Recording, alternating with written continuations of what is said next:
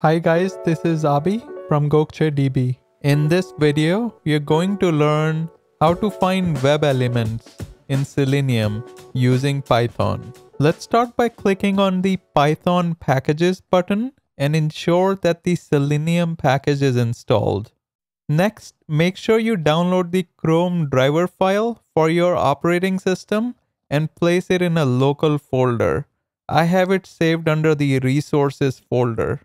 Now let's look at the code. I'm starting by importing WebDriver and By from the Selenium package, and I'm also importing the OS and time packages. On line 6, I'm calculating the root directory, and on line 7, I'm creating a Chrome driver and passing the executable path for the Chrome driver file.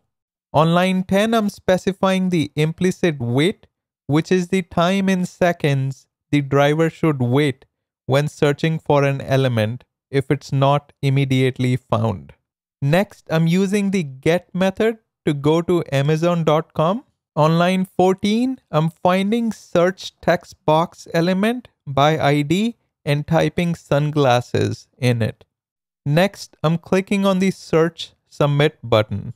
Starting line 18, I'm checking to see if the keyword Ray-Ban exists in the page source, then print test successful, else print test failed.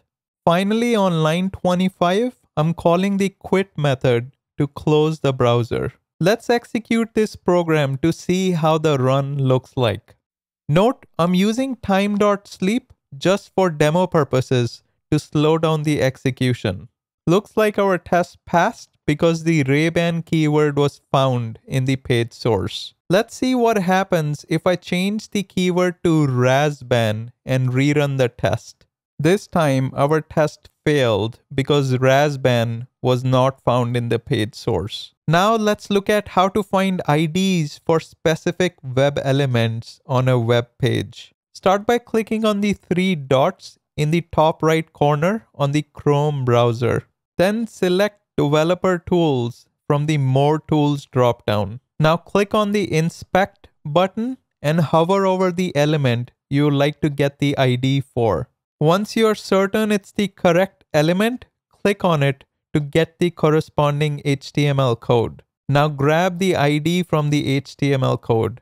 For example, here the ID is 2-tab search text box, which we just used in our test. Similarly, you can get the ID for the search submit button as well. There you have it. Make sure you like, subscribe, and turn on the notification bell. Until next time.